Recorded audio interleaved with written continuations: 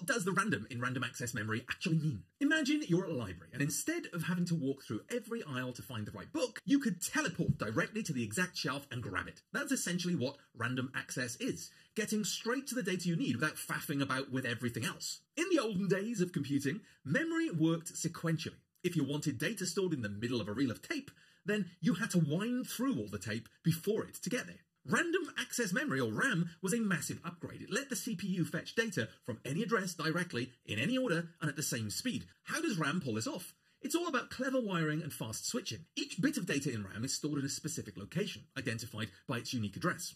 Each chunk of data stays in one physical spot. The CPU doesn't have to gather fragments like a treasure hunt. When the CPU requests data, the RAM's transistors, acting like highly disciplined bouncers, open the gates for the exact location and shut everything else down. Voila! Your data is delivered in nanoseconds. Why not head to craiganddave.org for more of this, as well as more specific teaching and learning resources.